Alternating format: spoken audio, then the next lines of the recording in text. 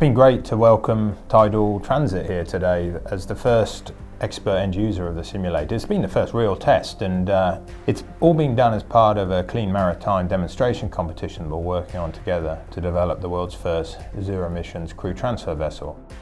We see some of the vessels within our fleet as ideal candidates for retrofitting pure electric solutions.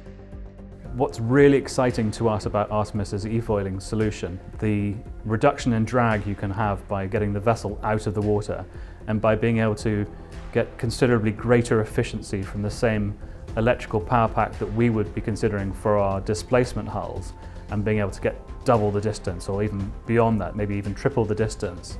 The reaction of our skippers in experiencing the simulator was fascinating, and it felt very real.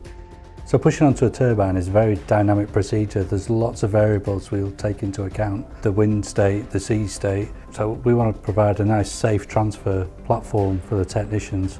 We need to keep that as stable as possible while we're pushed on. The foiling technology is very appealing because you're getting the speed and the comfort. It allows the techs more time on site on the turbines, which they always want. The pressures that get put on every element of the vessel during its working life can be very extreme. Artemis, with their extensive experience in foiling technology, know how to counteract these pressures and make sure that the foiling systems that are built into these vessels are strong enough.